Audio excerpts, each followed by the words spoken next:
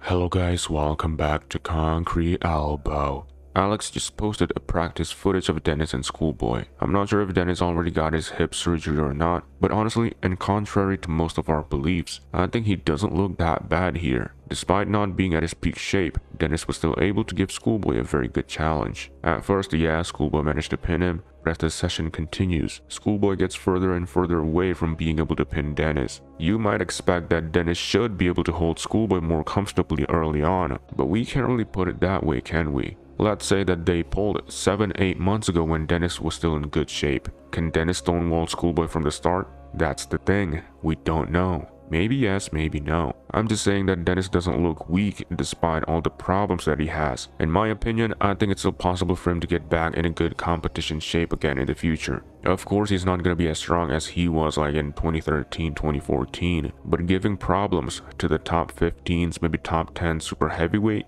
I wouldn't be surprised.